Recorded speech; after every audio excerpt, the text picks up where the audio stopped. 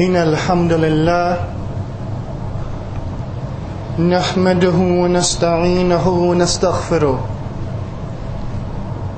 ونعوذ بالله من شرور أنفسنا ومن سيئات أعمالنا من يهده الله فلا مضل له ومن يضلل فلا هادي له وأشهد أن لا إله إلا الله وحده لا شريك له وأشهد أن محمدا عبده ورسوله صلى الله عليه وعلى آله وصحبه وسلم يا أيها الذين آمنوا اتقوا الله حق تقاته ولا تموتن إلا وأنتم مسلمون يا أيها الناس اتقوا ربكم الذي خلقكم من نفس واحدة وخلق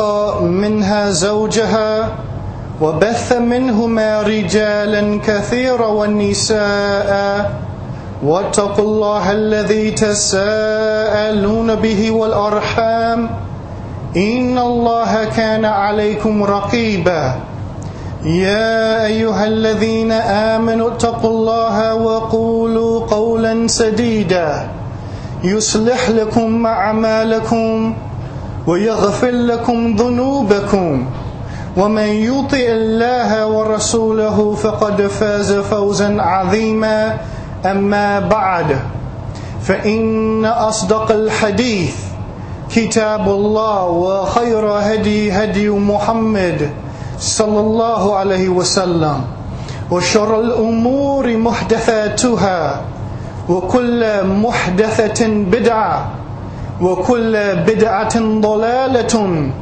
وكل ضلالة في النار.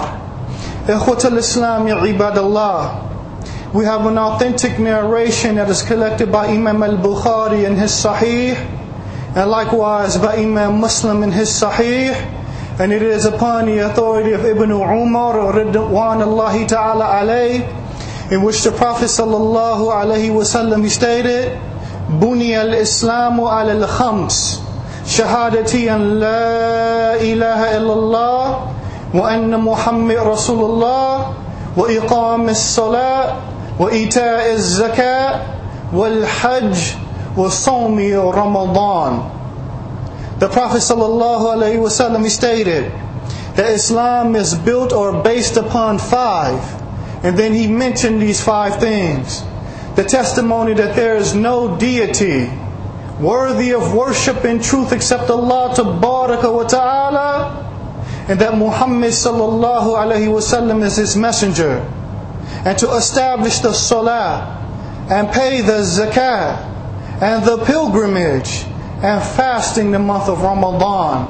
Fasting the month of Ramadan. Ikhwatul Islam ya ibadallah, these are the 5 pillars of Islam that are well known to every Muslim, so much so the youngest from amongst us is aware of it. And as a result of it, this, if anyone is to deny any of these pillars of Islam and their obligation, then they will be considered to be committing kufr or disbelief in Allah tabaraka wa ta'ala, due to these pillars being ma'loom min ad-din bid-durura, so well known that even the kuffar know about these pillars. And at the head of the pillars is the 2 testimonies. The first testimony being the testimony of at-tawheed, ashhadu an la ilaha illallah. The second testimony is a testimony of mutaba'ah, yani conformity, yani ashhadu anna Muhammad Rasulullah sallallahu alayhi wasallam. And these 2 testimonies are the most obligatory thing upon the individual. That one starts with this first, but they are not merely statements that are uttered with the tongue, but these 2 statements have a meaning, and it points to something. That meaning and what it entails or points to has to be believed in, and there has to be a firm determination to enact what they mean and entail.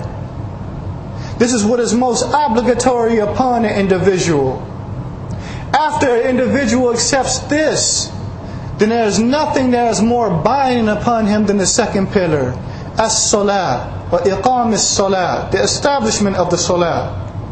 And this is seen in the hadith of Abdullah ibn Abbas, in which the Prophet ﷺ, when he was sending Mu'adh ibn Jabal to Yemen for da'wah purposes, the Prophet ﷺ, he said to him, إِنَّكَ تَأْتِي قَوْمٍ مِّنْ أَهْلِ الْكِتَابِ فَلْيَكُنْ أَوَّلْ مَا تَدْعُوهُمْ إِلَيْهِ الشَّهَادَةُ أَنْ لَا إِلَهَ إِلَّا اللَّهُ وَأَنَّ مُحَمَّدًا رَسُولُ اللَّهِ فَإِنْهُمْ أَطَاعُوا لِذَلِكَ فَأَعْلَمْهُمْ أَنَّ اللَّهَ افترض عليهم 5 صلوات في كل يوم وليلة.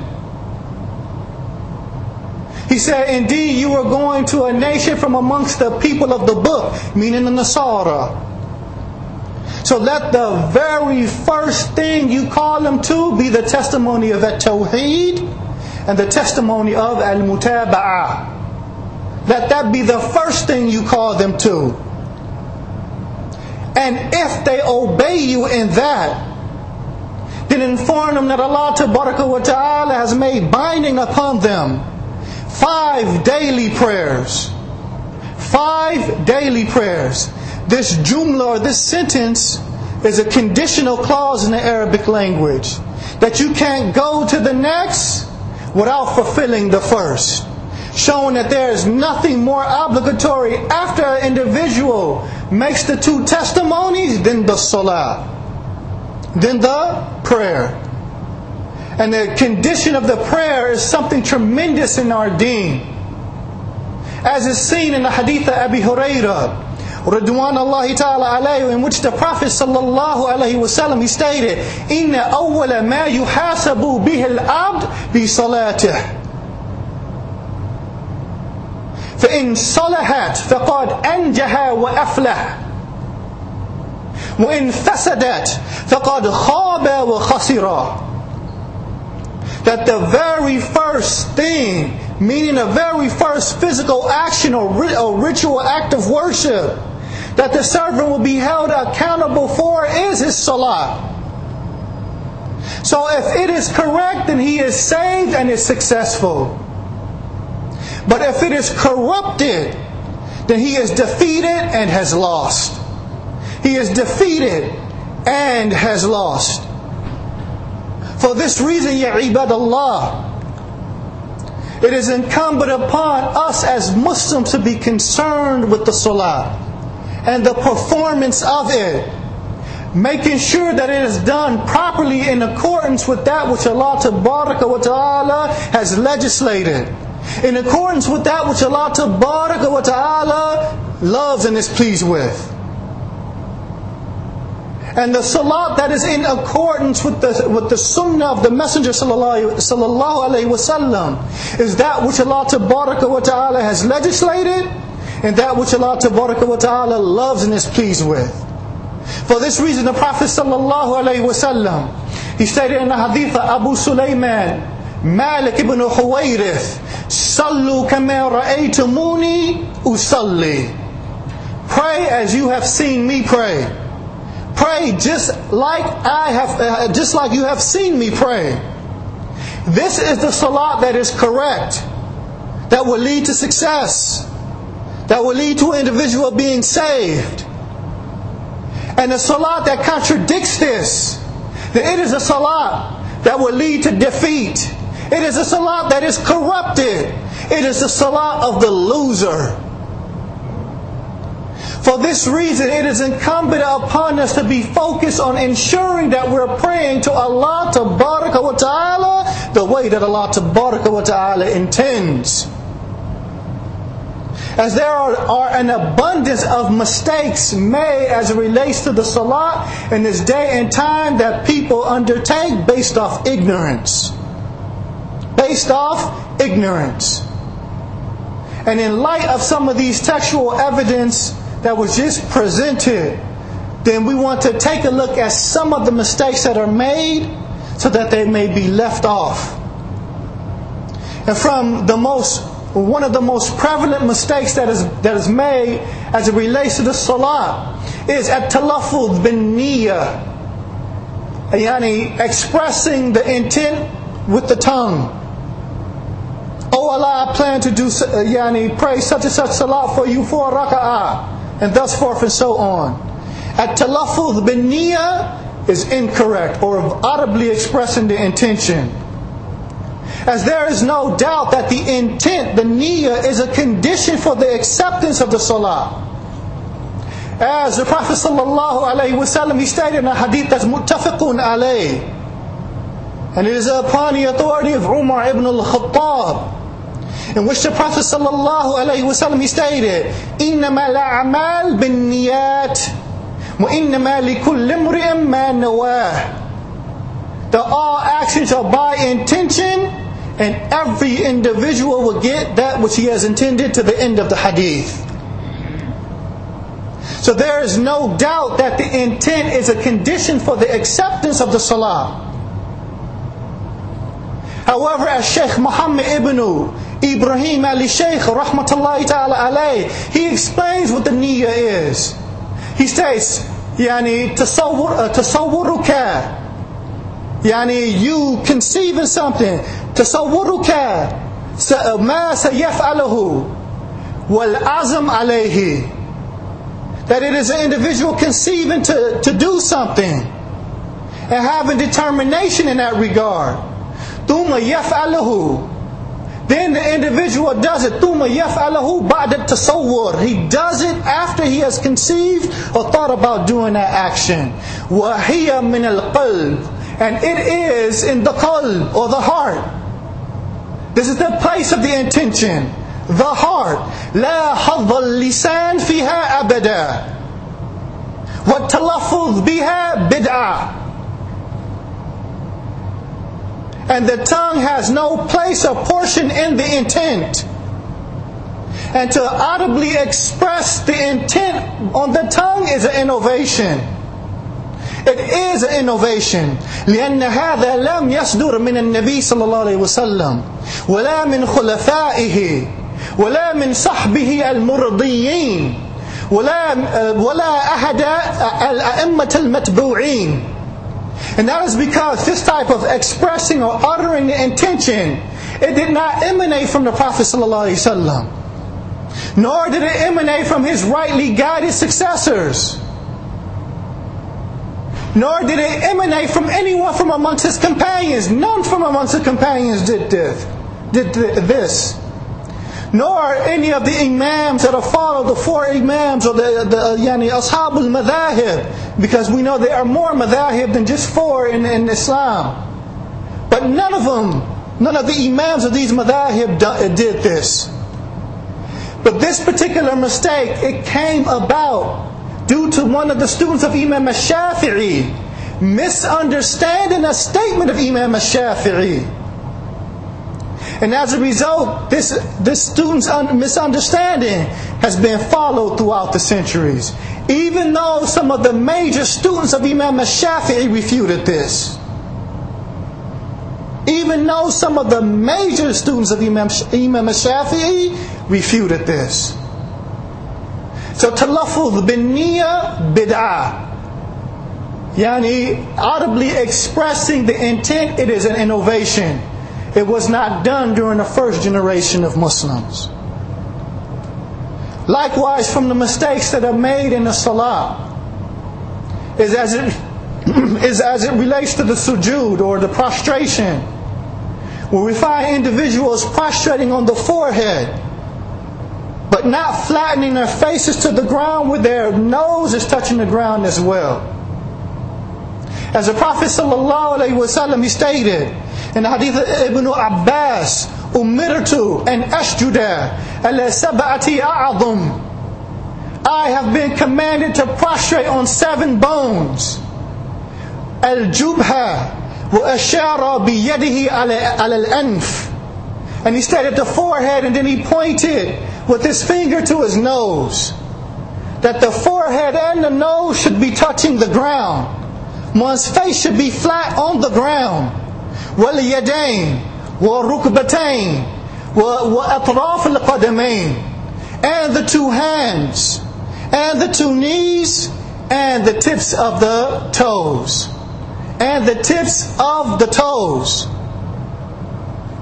But unfortunately, we find an abundance from amongst us prostrating incorrectly.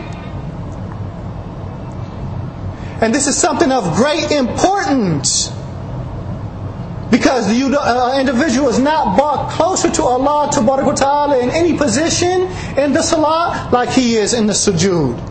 As the Prophet ﷺ, he stated, أَقْرَبُ مَا يَكُونُ الْعَبْدُ مِنْ رَبِّهِ وَهُوَ السَّاجِدُ فَأَكْثِرُ الدُّعَاء. The closest that a servant is to his Lord is when he is prostrating. So supplicate abundantly in your prostration. Supplicate abundantly in the prostration. And Imam Al-Shawkani, rahmatullahi ta'ala alayhi, he states, as-sujud ghayat al-tawadu', that the sujood, it is the essence of humility or being humbled. Wa tarkul takabbur, wa kasr an-nafs, and the abandonment of arrogance, and the breaking of one's nafs. This is what is accomplished in the sujood. And Imam Al-Shawkani, he stated likewise, يعني فإذا سجد فقد خالف نفسه وبعد عنها فإذا بعد عنها قرب من ربه. So whenever an individual prostrates, then he opposes his desires and he becomes distant from it. And whoever is distant from his desires, then he becomes close to Allah Tabaraka wa Ta'ala. For this reason, it is incumbent upon us to ensure that we are prostrating properly to Allah, not on the forehead, but with the forehead and the nose touching the ground, with the face being flat to the ground. Likewise, from the mistakes, and this was something that was seen from some of those praying Taraweeh, is an individual laying his forearm on the ground, resembling a dog. As the Prophet ﷺ, he stated, وَاعْتَدِلُوا فِي السُّجُودِ, be straight in your prostration. وَلَا يَبْسُطْ أَحَدُكُمْ إِنْبِسَاطَ الْكَلْبِ, and do not lay your forearms on the ground like that of the dog. As the Prophet ﷺ said in the previously mentioned hadith, يعني al-yadayn, he's been commanded to prostrate on 7, and he said the 2 hands, not the forearm, with your elbows and forearm touching the ground. But one's elbow should be up in the air, and one's armpit should be seen. This is the proper way of making or prostrating to Allah Tabaraka wa Ta'ala. And it is only done by those that have concern for their deen.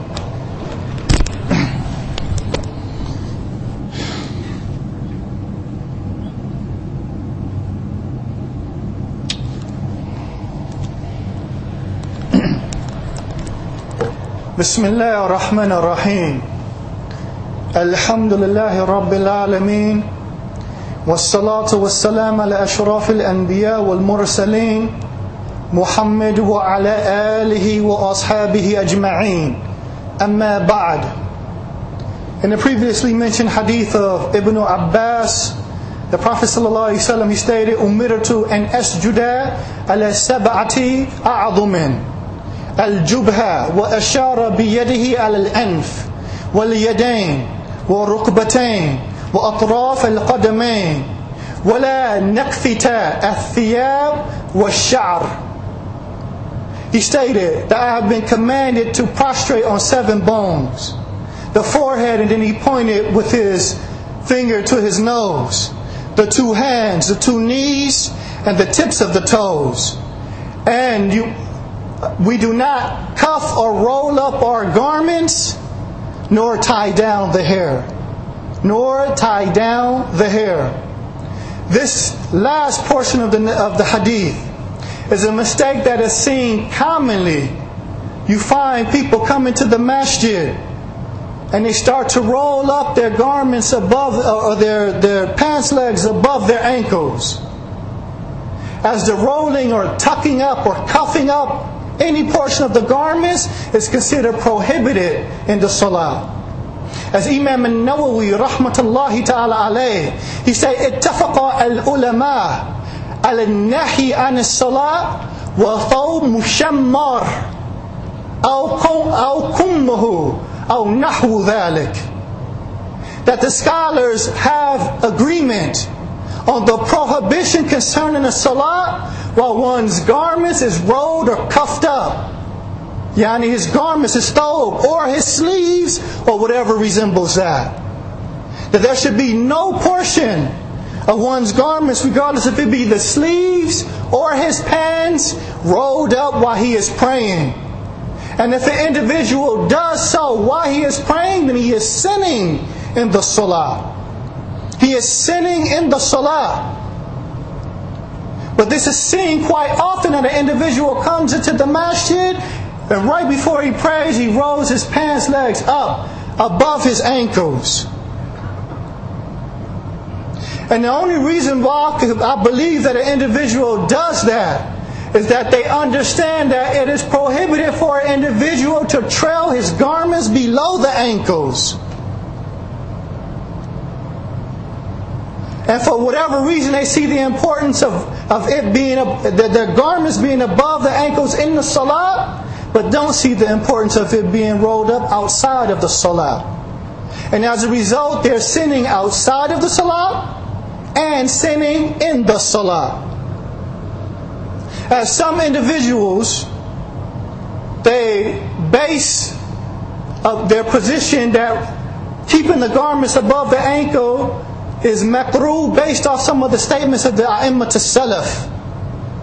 As some of the Imams of the Salaf held the position that keeping one's garments up above the ankles was lowering or trailing the garments below the ankles was makruh or disliked.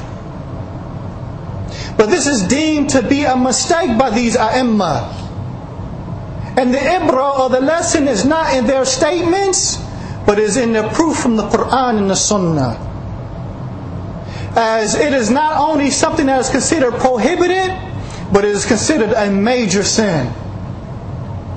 As we know, the kaba'ir, by certain signs, any action that Allah Ta'ala or His Messenger has dubbed to be kufr or shirk, but it does not reach the level of that which exits one from the millah, then it's considered from the kaba'ir. Any action that has connected to it a legal Islamic punishment in this life, then it is considered from the kaba'ir. Any action that has a threat connected to it in the next life, regardless if it is a threat of the fire, or a threat of being distanced from Allah Ta'ala's mercy, or a threat of Allah Ta'ala not loving an individual, or a threat of Allah Ta'ala not speaking to an individual, or a threat of Allah Ta'ala not looking at an individual, and thus forth and so on, then it is from the major sins. And when we look into the ahadith as it relates to this subject matter, then this particular action has several signs indicating that it's from the major sins. As we have an authentic narration that is upon the authority of Abu Sa'id al-Khudri or Ridwanullahi ta'ala alayh, in which the Prophet sallallahu alayhi wa sallam, he stated, Uzratul Muslim ila nisf as-saq wa la harj fima baynahu wa bayn al-ka'bayn wa ma kana asfala min al-ka'bayn fa huwa fi an-nar wa man jarra ثوبه خيلا أو بطرا لم ينظر الله إليه. The Prophet ﷺ, he stated, the garment of the Muslim, it hangs to half his shin, and there is no harm in that which is between it and the ankles. And whatever drags below the ankles, it is in the fire. انظروا يا عباد الله, it is in the fire. And whoever drags his garments out of arrogance, then Allah Tabaraka wa Ta'ala will not look to him. Yani on Yawm al-Qiyamah, as other narrations mention. And it is this portion of the narration where you find some of the ignorant attempting to imitate scholars. Oh no, what is intended is this: being in khilaf of principles found in usul al-fiqh, being in khilaf of the principles connected to al-mutlaq, yani wal-muqayyid, and trying to restrict yani these punishments to one particular reason, and that is an individual trailing his garments out of arrogance, and then saying, I'm not like Abu Bakr, I don't trail my garments out of arrogance. As it came in a hadith of Ibn Umar, where the Prophet ﷺ, he stated, "Man jarra thawbahu khuyala lam yanzur Allah ilayhi yawm al-qiyamah." Faqala Abu Bakr as-Siddiq, "Ya Rasulullah, inna ahada shiqqai izari yastarkhi إلا أن تعاهد ذلك منه." فقال صلى الله عليه وسلم لست ممن يصنعه خيلاء. The Prophet ﷺ, he said, whoever drags his garments yani below the ankles out of arrogance, then Allah Tabaraka wa Ta'ala will not look to him on Yawm al-Qiyamah.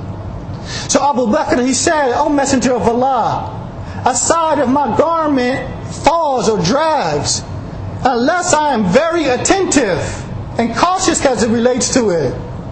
The Prophet ﷺ then stated, O Abu Bakr, you are not from amongst those that do that arrogantly. There are some things that have to be looked at and understood by the statement of the Prophet ﷺ to Abu Bakr. First off, Abu Bakr was not exiting the home with garments that were tailored to fit below his ankles. But he had garments that were above his ankles, and due to his thinness, and individuals can return back to the description of Abu Bakr, due to his thinness, that sometimes his garments would drag, slide down or drag due to his thinness. And when he would see it, he would attempt to raise it above his ankles. For this reason, the Prophet ﷺ stated, you are not from amongst those that are doing that arrogantly. Why? Because you are attempting to keep them up above the ankles. That's the first thing. The second thing is that in the hadith of Abi Sa'id al-Khudri, there are two reasons in which the Prophet ﷺ connected threats. One was lowering the garments out of arrogance, and the direct threat that was connected to that was that Allah would not look at an individual in Yawm al-Qiyamah. Then there was another action, merely dragging the garments below the ankle, and the threat that was connected to that is that it is in the fire. Two different reasons, two different rulings. So it is not correct for one to try to apply this one reason in a general sense. If you drag the garments out of arrogance, then Allah will not look to you. If you just merely drag the garments below the ankles, then it is in the fire. But then we have the hadith of Jabir ibn Sulaym to further emphasize this point. When he said to the Prophet ﷺ, "I'had ilayya," give me some advice. The Prophet ﷺ, he said, "La tasubbanna ahadan," do not insult anyone.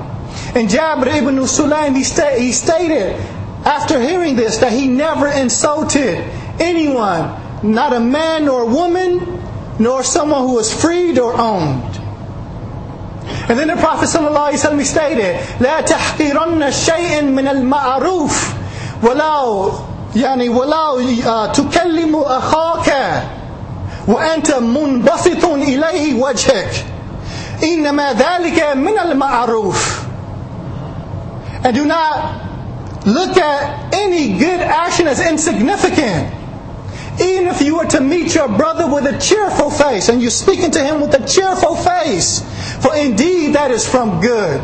And then after that, the Prophet ﷺ mentioned, وَرَفَعْ إِزَارَكَ إِلَى النِّصْفِ السَّاقِ, and lift your garments to half the shin.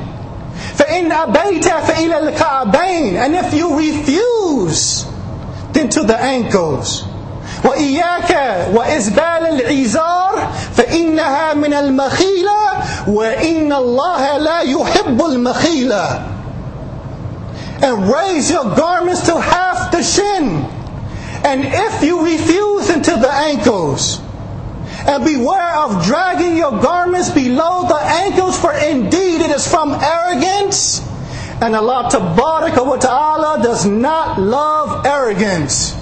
Allah Tabaraka wa Ta'ala does not love arrogance. And in the hadith of Abi Umama, Ridwan Allahi Ta'ala alayhi, he stated, بينما نحن مع رسول الله صلى الله عليه وسلم إذا لحقنا عمر ابن زرارة الأنصاري في حلة إزار ورداء قد أسبلا. That while we were with the Prophet sallallahu alaihi wasallam, that Amr ibn Zurara al-Ansari, he came wearing garments that were dragging below his ankles.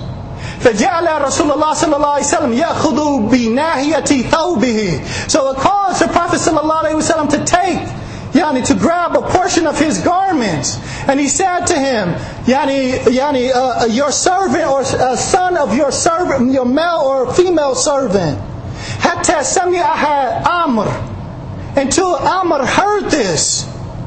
فَقَالَ يَا رَسُولَ اللَّهِ Ya Rasulullah, inni ahmashu as-saqain. Oh Rasulullah, indeed my shins are very thin, very skinny. Amr was ashamed of the people seeing his shin. This is the reason why he was dragging his garments below the ankles. It clearly was not being done for arrogance. But the Prophet ﷺ, he responded, Ya Amr, Inna Allah ahsana kulla shay'in khalaqa. Indeed, Allah Ta'ala, He perfects or makes good everything He creates. Ya Amr, Inna Allah la yuhibbul musbil. Oh Amr, Allah Ta'ala does not love the one that drags his garments below his ankles. So how is it that it could be understood that this is something that is merely makruh? When Allah Ta'ala doesn't love the person that does it, and there's a threat of the fire looming over the individual's neck for the one that does it, outside of arrogance. But if that was not sufficient, then we have the hadith of Abi Dhar al-Ghifayri, Ridwan Allahi Ta'ala alayhi, in which the Prophet sallallahu alayhi wa sallam, he stated, ثَلَاثَةٌ لَا يُكَلِّمُهُمُ اللَّهُ يَوْمَ الْقِيَامَةِ وَلَا يَنْظُرُ إِلَيْهِمْ وَلَا يُزَكِّيهِمْ وَلَهُمْ عَذَابٌ أَلِيمٌ. There are three individuals that Allah Ta'ala will not speak to on Yawm al-Qiyamah. Nor will He look to them, nor will He purify them from their sins. And for them is a severe punishment. And then the Messenger sallallahu alaihi wasallam, he mentioned Al-Manan bima a'ata, the one that constantly reminds people of what he gives. Constantly reminding people of his generosity. Brother, remember I gave you this. I gave you $20 this day, brother. I gave you this day, brother. Brother, I gave you this. Remember that. This type of individual Allah Ta'ala hates. He will not speak to. He will not look at. And for this individual is a severe punishment. But then after that, the Prophet ﷺ, he stated, Al-Musbil Izarahu, the one that drags his garments. And he didn't mention out of arrogance. The one that drags his garments. Wal-Munafiq Sil'atahu Bil-Halaf Al-Kadhib, and the one that sells his merchandise by way of false oaths. Yani lying. Swearing, but he's lying when he swears. Wallahi kadha. Wallahi, wallahi. These three individuals Allah Ta'ala has a severe punishment for. So again, this particular action cannot be considered as makruh in light of the evidence. Regardless of what some of the A'imma have stated, it is considered to be a mistake on their part. And they are still rewarded for their ijtihad. Thus it is incumbent upon us, ya ibadallah, to be concerned with these particular issues. As a person that hopes for success in the next life, then he is concerned. As for the one that says, yeah, whatever, then this individual does actions of a loser. As Allah Tabaraka wa Ta'ala states, إِنَّمَا كَانَ قَوْلُ الْمُؤْمِنِينَ إِذَا دُعُوا إِلَى اللَّهِ وَرَسُولِهِ لِيَحْكُمُوا بَيْنَهُمْ أَنْ يَقُولُوا سَمِعْنَا وَآطَعْنَا وَأُولَٰئِكَ هُمُ الْمُفْلِحُونَ وَأُولَٰئِكَ هُمُ الْمُفْلِحُونَ. The statement of the believers, when they are called to Allah and His Messenger to judge between them, it is that they say, we hear and we obey, and they are those that are successful. They are those that are successful, not the individuals that come with analytical rhetoric, but brother this, but brother that, and try to consequently argue against Allah and His Messenger based off no knowledge. And with that, subhanaka Allahumma wa bihamdik, ashhadu an la ilaha illa anta astaghfiruka wa atubu ilayk, wa aqimus salat.